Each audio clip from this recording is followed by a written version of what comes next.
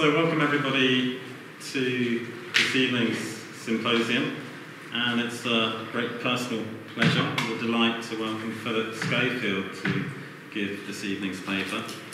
Philip is possibly the person to go to if you have any queries on any aspect of Bentham, and he's not only contributed through his own research on Bentham, but also as the general editor of Bentham's works, overseeing what is fast becoming an authoritative collection of at least part of the manuscripts that are still being unearthed and transcribed. But also, significantly, Philip has personally edited some texts and brought them to a new lease of life and given us a clearer grasp of the basics of Bentham's thought. He's joining us from University College London, where he's the Professor of the History of Legal and Political Thought and directs the Bentham Project. So Philip, much happiness awaits us, I'm sure. I hope there's not too much pain. But thank you for that introduction, Andrew, and thank you for the invitation to speak here at the Symposium in Legal Theory. And it's a real pleasure to be here. And my paper is entitled The Epicurean Universe of Jeremy Bentham, Taste, Beauty and Reality. I should explain that at UCL last year we had a series of seminars on the subject of Bentham and the arts. And to many people this would sound like a contradiction in terms. But we recently published for the first time in authoritative form in the collected works of Jeremy Bentham, a volume entitled Of Sexual Irregularities, and also a volume on a similar theme online, which was the third volume of Not Paul but Jesus. This is where Bentham contrasts the views of Paul with those of Jesus. He sees Paul as ascetic and Jesus as more of an Epicurean. And so we asked various people to use these as their standard texts coming from different disciplines and to give us a paper on Bentham and their particular interests. And so this paper started out as part of that series, and it's really an introduction to the series, so that hopefully the rest of the papers in the book will make some sense. And that's why it sort of focuses on this idea of taste. But underpinning Bentham's views on taste are also the views that underpin his views on law and legal philosophy. So I'm going to start with a reference to Marcel Duchamp's Fountain. This is the upside-down urinal which Duchamp possibly not exhibited in New York in 1917, and often is stated to be the most famous artwork of the 20th century. And the point here is that in talking about Fountain, Marcel Duchamp said that the point of it was to show that there is no such thing as taste, whether good taste or bad taste. And Bentham was also well known to be critical of the notion of taste. And John Stuart Mill, for instance, tells us that Bentham could not bear to hear taste, the idea of good taste, being mentioned in his presence. And so Bentham had philosophical grounds for his point of view, and that's what I try to explain in this paper.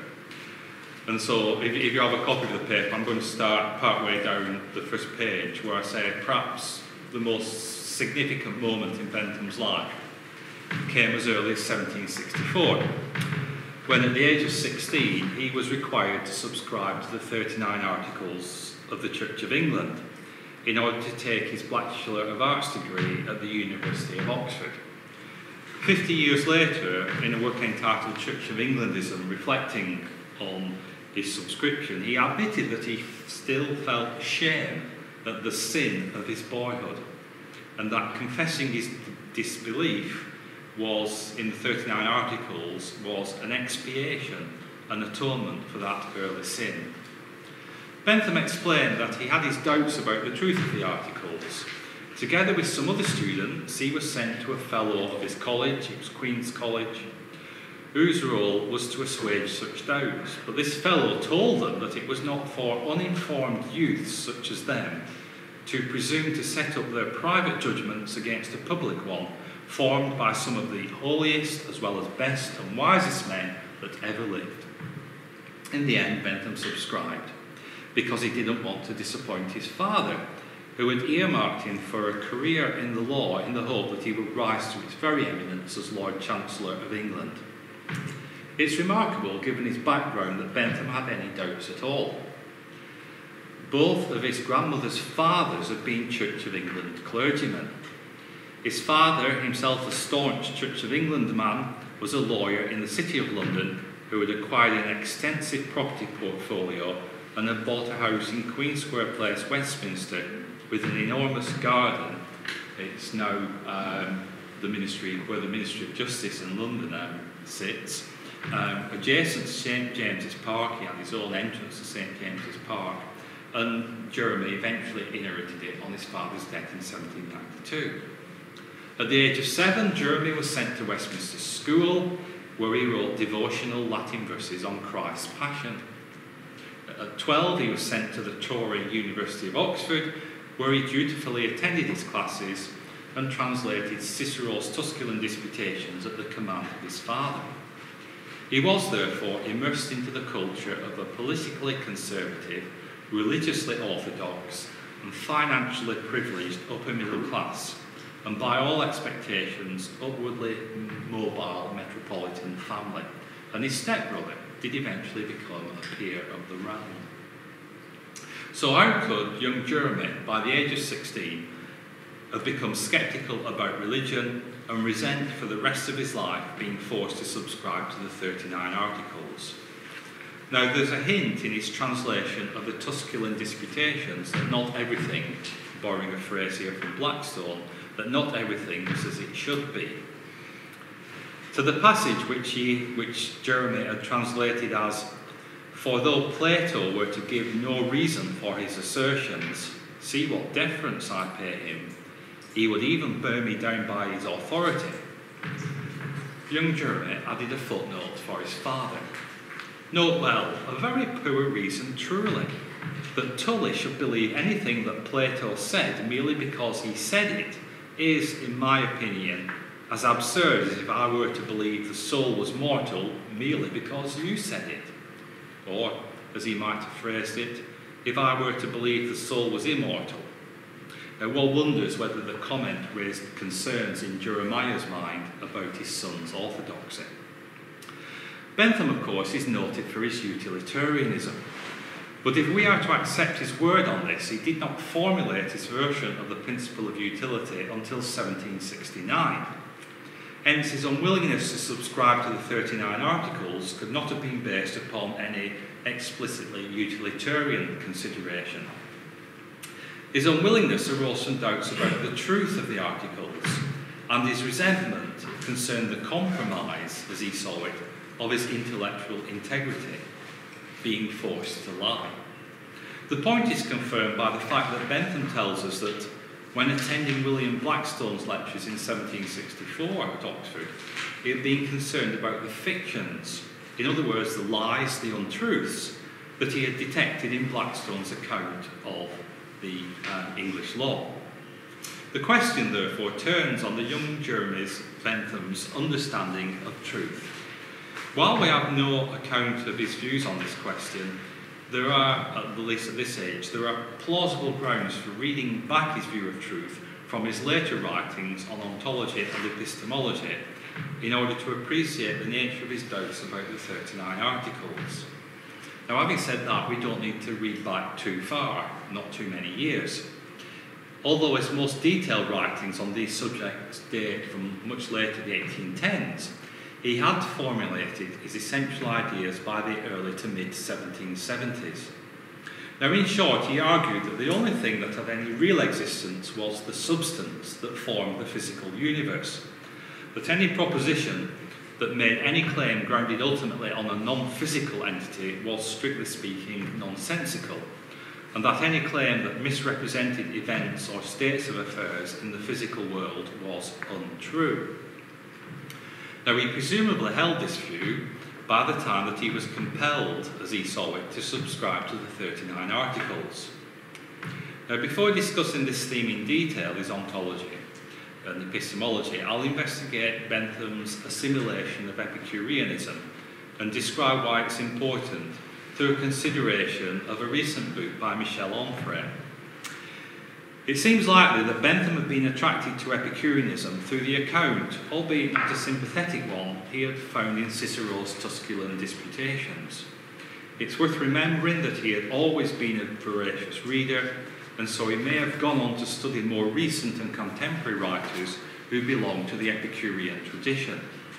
Given what Bentham says later about his formative influences, one of these Epicurean writers, and perhaps the most important, was the French materialist philosopher Claude Adrien Helvétius. There's no evidence, however, that Bentham had read Helvétius's De l'Esprit before subscribing to the 39 Articles. According to Bentham's later reminiscences, which are not always totally reliable, he says that a copy fell into his hands when he was aged 20. Now, at some point he read Lucretius's On the Nature of Things, which contains the most detailed surviving account of Epicurus' philosophy. One might speculate that it was his profound fear of ghosts, which was instilled into him at a young age by mischievous servants, that made a materialist account of the universe so attractive to him. If all that existed was a physical world, there were no spirits and hence no ghosts of which to be afraid. He had to be moved, for instance, from his room at Oxford because it was overlooking a graveyard, and this gave him nightmares. There's no doubt that Bentham explicitly allied himself with the Epicurean tradition in opposition to the nonsense that he regarded as emanating from Plato and the Stoics. In an early manuscript from the mid-1770s, Bentham noted that he had the principle of utility from Epicurus, from Carneades, from Horace, from Helvétius, from Beccaria. In 1818, Bentham gave the title The Epicureans, the Only Philosophers Deserving of the Name, to a proposed section of Not Paul But Jesus, Volume 3, and he began the section as follows. From the days of their founder to the present, Epicurus and those who have discoursed and acted as he is said to have acted constitute a standing butt to the invectives of hypocrisy and imbecility, whether clothed in the mantle of philosophy or that of religion. They have, in a word, been so many utilitarians, or rather non-ascetics. Nowhere have they looked for happiness but where it was to be found. Where they looked for it, of course, was in pleasure. In a similar vein, in a note at the head of a manuscript written for the same essay, he wrote, "Limitations to the pursuit of pleasure are those dictated by 1. Prudence, 2. Probity, 3. Benevolence, conceditur this Epicureanism, but Stoicism is that of the folly or hypocrisy." In Deontology, his extensive work on ethics dating from the mid-1810s, at the start of a chapter discussing the summum bonum of the ancient philosophers, Bentham noted summum bonum consummate nonsense, and anti-Epicureans quarrellers with their bread and butter. The problem was that neither Socrates, Plato, Aristotle, nor any of their disciples, nor the Stoics, having rejected pleasure, could agree what the summum bonum consisted in, or even say anything intelligible about it.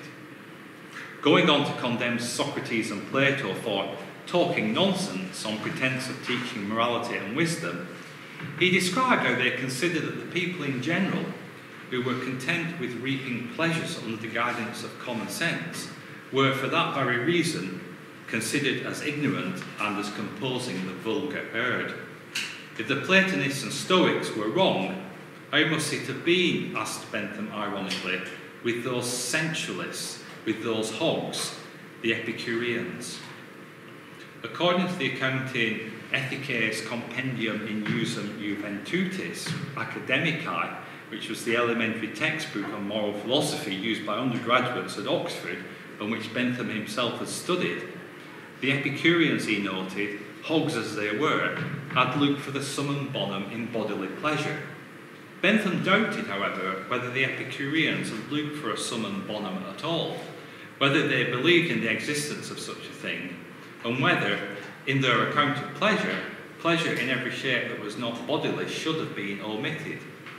The Epicureans, he continued, could not have been unaware, since everyone knew it, that some pleasures had their seat in the mind, while others had their seat in the body.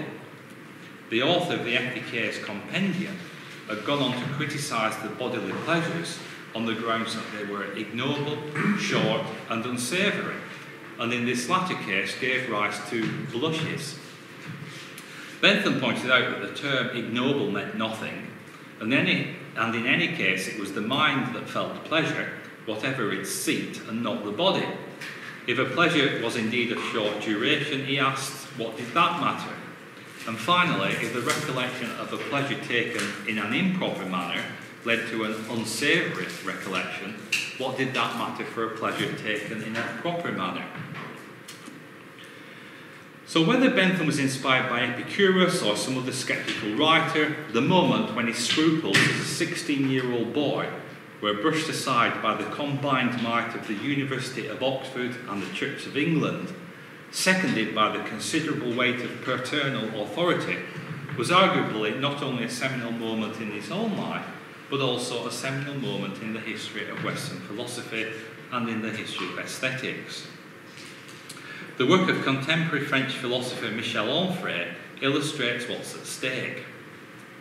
In his recent book, The Hedonist Manifesto, Onfray characterises the overwhelmingly dominant philosophical tradition in Western civilization as Platonic, Christian, and Kantian. This tradition, accepted by the majority of contemporary philosophers, is characterised by the acceptance and celebration of a non-materialist universe that is superior to the physical universe which our bodies inhabit. Plato has his forms, Christianity its God, Kant his ideals. A dualism is posited between the material and the ideal, the body and the spirit, phenomena and noumena, the descriptive and the prescriptive, with the latter elevated over the former. In short, Platonism, Christianity, and Kantianism all posit a metaphysics that ascribes superiority to the ideal domain over the physical, to the otherworldly over the this-worldly, to the spirit over the body. Those Epicurean philosophers who have opposed the dominant tradition, including Bentham and John Stuart Mill, are branded as pigs. Yet their concern, states Onfray, was to deconstruct myths, to get rid of gods, to provide solutions for the actual world, and to value pleasure and the common good. In relation to art and aesthetics, Onfray argues that Marcel Duchamp's fountain was the point at which the dominant approach was exposed as nonsense. That metaphysical urinal demolished Kant's critique of practical reason and thus Platonism in art and elsewhere. More than 20 centuries of classical theory about beauty went up in smoke in the blink of an eye, says Onfray. All of a sudden, beauty itself goes away and we believe that the audience constructs art. Now, at the climax of Onfray's book, where, having rejected the dominant Kantian worldview, he advocates the revolutionary transformation of individuals, there's the following remarkable passage. Marx and Foucault, he says, whom, by the way, Onfray admires, did much to damage Anglo-Saxon utilitarianism. First, they harmed it for reasons surrounding the intellectual and political power struggles of their time. Second, they harmed it by promoting excessive specialisation. Foucault's sole focus on the panopticon, without concern for the project's totality, inspired him to write foolish things about Bentham. Hedonist utilitarianism is much more than a grocer's philosophy or the invention of modern totalitarianism. It's a funny kind of grocer, continues Onfray, who pushes for the decriminalisation of homosexuality, the rights of minorities, women and children, a dignified status for animals who were cruelly tortured as if by executioners, and the humanisation of the conditions of incarceration in Panopticon. The supposed inventor of totalitarianism, i.e. Bentham, also wrote a catalogue of the crimes committed by religion and called out the hypocrisy of politicians. In deontology, he subordinated politics to ethics. All hedonist politics is concerned with the greatest good for the greatest number. The goal remains valid. Now, while some of the detail in this passage might be revised and possibly a great deal added, Onfray has appreciated the radical challenge that Benthamism entails to the dominant world view. I now have a section on Cathy Gear's book, Pain, Pleasure and the Greater Good, which takes a totally opposite view. Again, linking Bentham to Epicureanism, but taking the side of Kant, linking Bentham to modern totalitarianism in the realm of medical ethics. But I'm going to miss out that section, go on to page 13, and talk about, and go to this section headed Bentham's critique of metaphysics.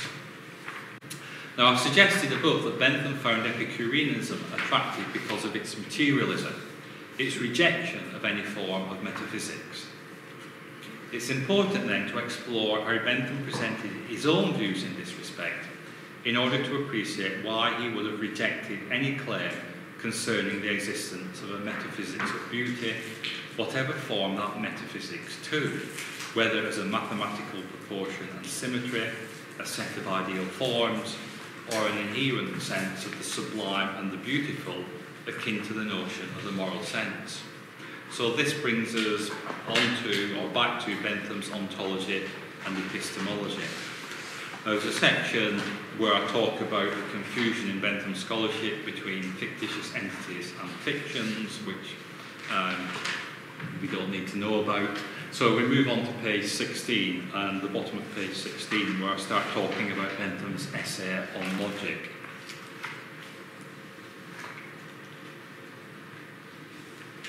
In an essay on logic, this was written around 1813-1814, Bentham explained that the source of perception, and it might be added the only source, was an individual portion of matter, a real corporeal entity, a body, by which an impression was made on sense. Strictly speaking, these impressions were the immediate source of perception, and the body itself but the secondary and comparatively remote source. The existence of the object of perception was therefore a subject of inference rather than of perception, and such inference was frequently found to be erroneous. We heard a sound, for instance, and assumed it was raining, but when we look out of the window, we find that the wind was rustling the leaves in a tree. So I talk about perceiving this table, but what I actually perceive is not the table, but my perceptions. So Bentham describes a two-stage process by which the mind, or more specifically the perceptive faculty, experience the physical universe. At the first stage, the physical object gave rise to an impression in the organs of perception, and at the second stage, the impression was recognised by the perceptive faculty in the mind. Knowledge of the physical world was inferential because what we perceived were impressions and not the objects themselves. There were therefore two different but related notions which Bentham termed perceptible real entities. The first were our own perceptions, whether impressions produced by the application of sensible objects to the organs of sense, or ideas brought to view by the recollection of these same objects, and this ideas, impression, distinction, Bentham explicitly follows David Hume. The second group were bodies of all sorts. Again, he explained that ideas, and he presumably meant impressions and ideas, were in fact the sole perceptible entities, while corporeal substances were inferential.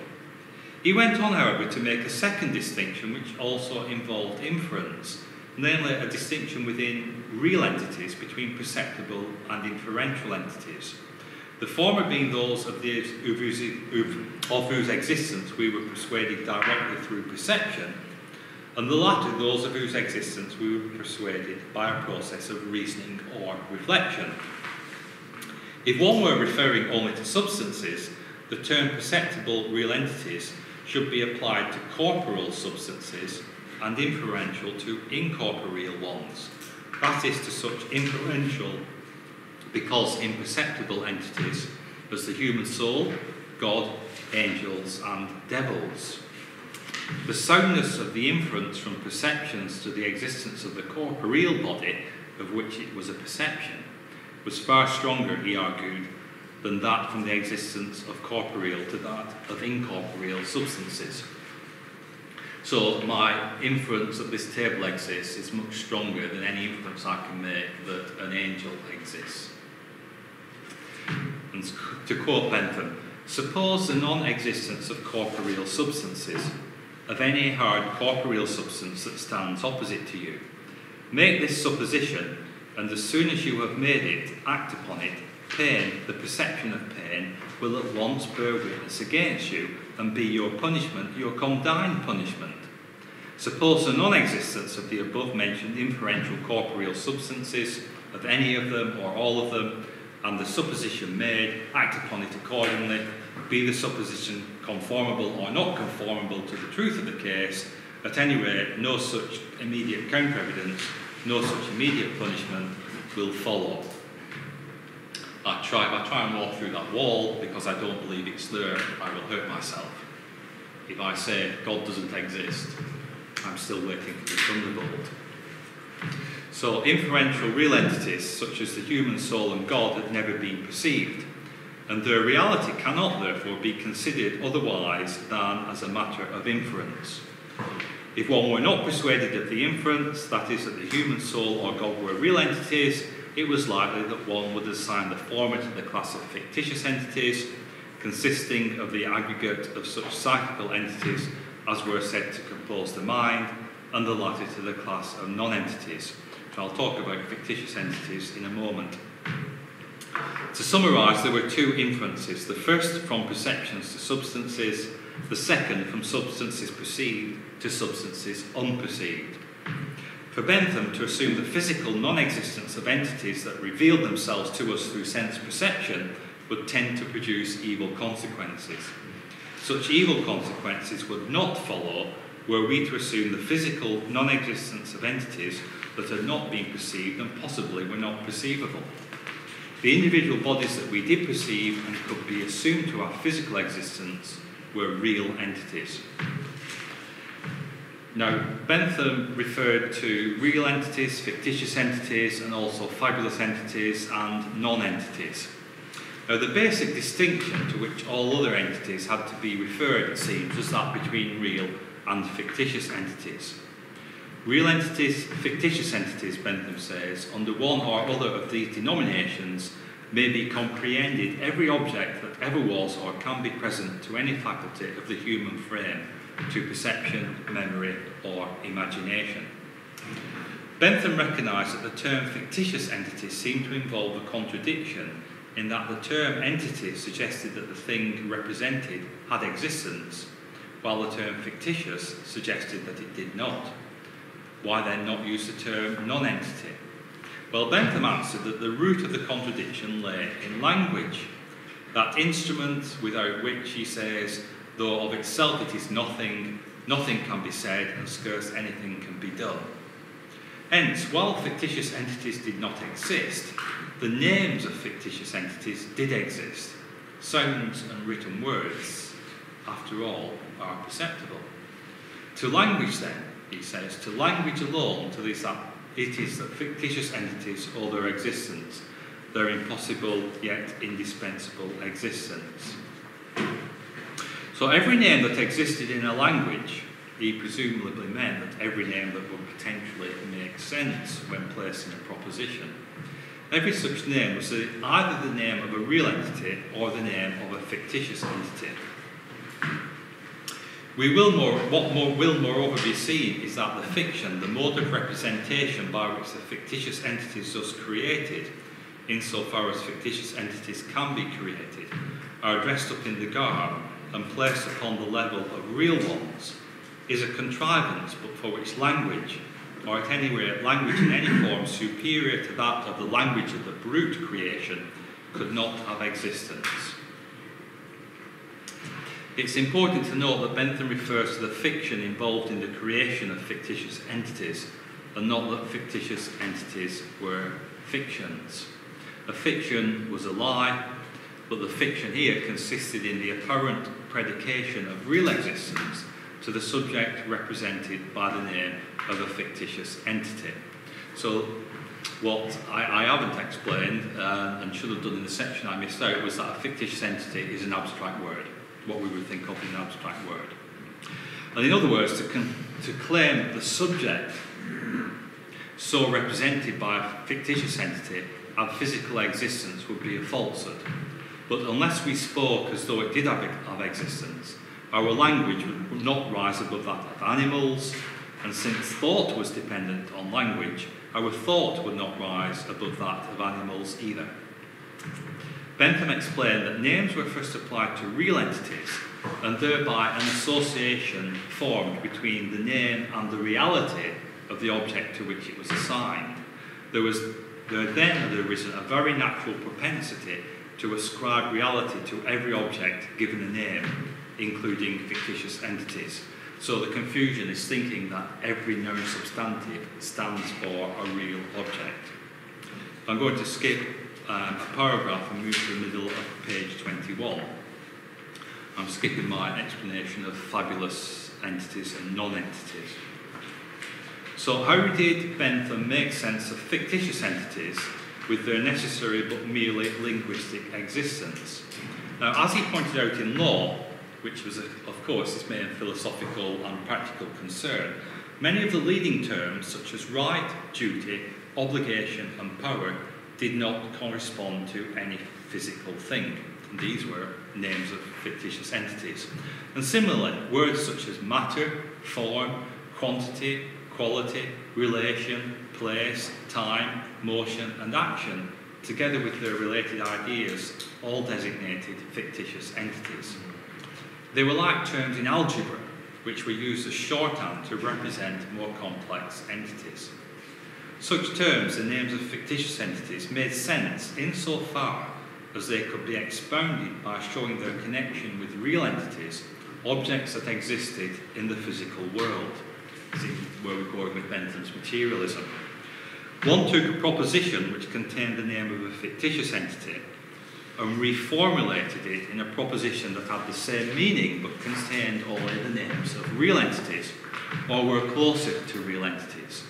One might say, for instance, that a person enjoyed liberty when he had the capacity to move his limbs without impediment, wherein the idea of motion or movement was a step closer to the physical world than the idea of liberty.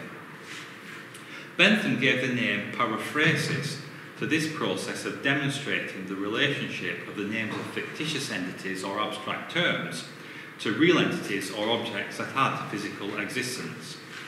Insofar as this operation could be successfully carried out, the proposition containing the abstract term made sense. Insofar as there existed no physical root for the abstract term, the proposition in which it was contained made no sense. Hence, it made sense to talk about a legal right where it was possible to identify the legislator who had commanded its creation and enforcement, whereas it made no sense to talk about a natural right because there was no such legislator. In short, the name of a fictitious entity did not represent an object that had physical existence, but it facilitated discourse to speak of it as though it did exist. It made sense to say that a certain person lay under an obligation to another person or enjoyed a right, but no one had ever seen, heard, touched, tasted, smelled, or, assuming a sixth sense, had sex with an obligation or a right. A proposition including the term obligation or the term right, would make sense if it could be expounded by paraphrasis. That is, if it could be translated into another proposition with the same import, but which contained only real entities.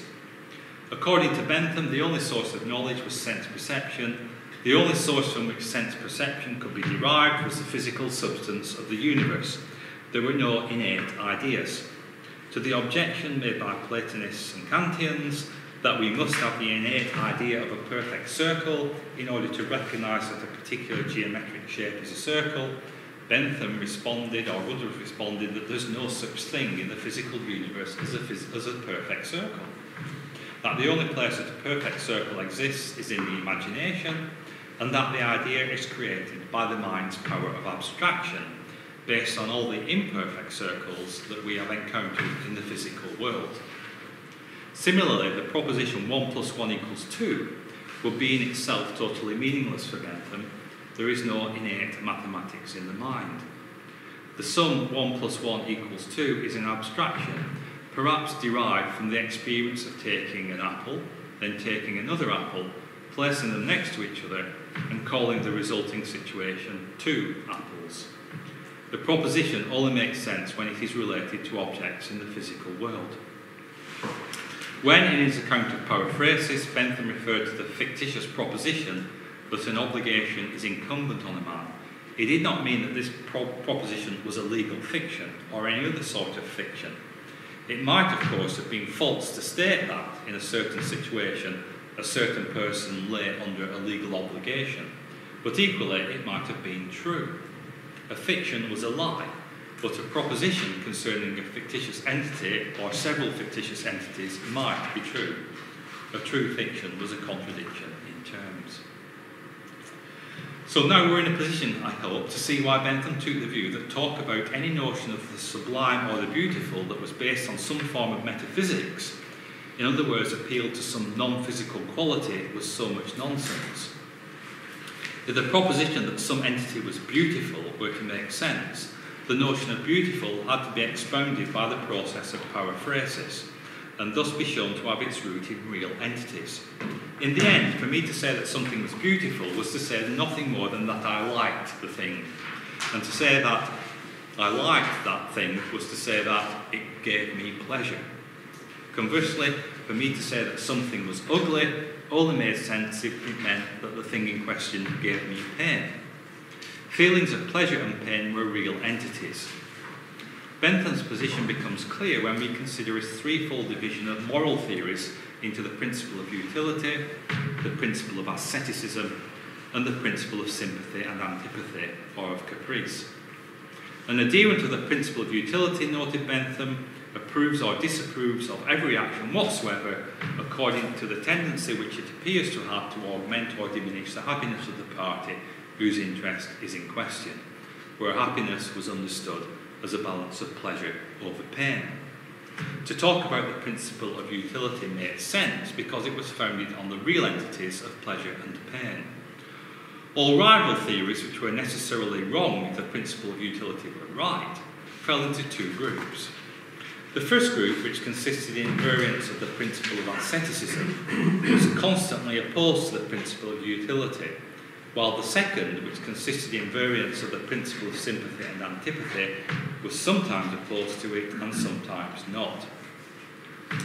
The adherent of the principle of asceticism approves or disapproves of any action according to the tendency which it appears to have to augment or diminish the happiness of the party whose interest is in question, but in an inverse manner to the principle of utility, approving of actions in as far as they tend to diminish his happiness, disapproving of them as far as they tend to augment it. And Bentham gave the example of certain religionists and the Stoics as adherents up to a point of the principle of asceticism. But the adherent of the principle of sympathy and antipathy approved or disapproved of actions, neither on account of their tendency to increase, nor on account of their tendency to decrease the happiness of the persons affected by them, but merely because a man finds himself disposed to approve or disapprove of them, holding up that approbation or disapprobation as a sufficient reason for itself, and disclaiming the necessity of looking out for any extrinsic ground. The amount of punishment that the adherent of the principle of sympathy and antipathy attached to any action was measured by the degree of his dislike. If you hate much, punish much. If you hate little, punish little. Punish as you hate. If you hate not at all, punish not at all. The fine feelings of the soul are not to be overborne by the harsh and rugged dictates of political utility. I wonder whether there's a mistranscription in the, from the manuscript there, whether Bentham should have said practical utility, or whether he actually wrote practical utility. Anyway, all so-called standards of right and wrong, apart from the principles of utility and asceticism, were in fact reducible to the principle of sympathy and antipathy. The point was that by dressing up his own opinions or sentiments in the garb of some fictional standard, whether termed the moral sense, common sense, the law of nature, right reason, or repugnancy to nature, the adherent of the principle of sympathy and antipathy attempted both to avoid the obligation of appealing to any external standard and to persuade others to take his own sentiments as an authoritative standard. The notion of repugnancy to nature was a particular aspect of the principle of sympathy and antipathy that Bentham criticised in his later writings on sexual morality. But he had made the same point, as he noted, in his introduction to Principles of Morals and Legislation, from which I've just been quoting. Bentham there explained that acts such as the exposing of children by the Greeks and Romans were often condemned upon the principle of antipathy for being unnatural. But all that unnatural meant, if it meant anything, was unfrequent. However, the complaint was usually that the act was all too frequent. The term unnatural expressed nothing but the disposition of the person who is talking of it. The disposition he is in to be angry at the thoughts of it. The person who claimed that an act was unnatural was in fact saying that he did not like to practice it, and therefore it should not be practiced by others. There was no difference in taste, says Bentham, and no difference in opinion from which the adherent of the principle of sympathy and antipathy might not extract a ground of punishment. We can see now that to say, I like this or I like that, was to be an adherent of the principle of sympathy and antipathy. At least where you tried to impose those likes on others. Taste was capricious, and herein lay Bentham's opposition to the notion of taste. Insofar as those who referred to taste were appealing or pretending to appeal to some metaphysical standard, they were talking nonsense. What they were in fact doing was making a claim that their own opinions were superior to those of others. This was as much as to say that their pleasure was more important than any other person's pleasure, or perhaps that the pleasure of persons of their social class, persons who shared a similar place in the conjunct scales of power, opulence, and factitious dignity, were superior to those of another social class. This, moreover, was the claim of the highest class, the aristocracy, and they had the advantage that their wealth and power could be used to make their claim appear plausible and even accepted by their inferiors in power, wealth, and titles. Bentham remarked that the democratical section of the community refers or soon will refer everything to the standard of utility, the aristocratical to as great an extent and as long as possible to the standard of taste, itself being the arbiter of taste. The adherent of the principle of utility had no basis for claiming that the pleasure of one person was much more than the equal pleasure of any other person, and hence ruled out all claims based on superiority of taste. It might be objected that the person of taste, when thinking of an object or action of which he disapproved, experienced pain as a result, and hence that pain should be taken into account by the adherent of the principle of utility.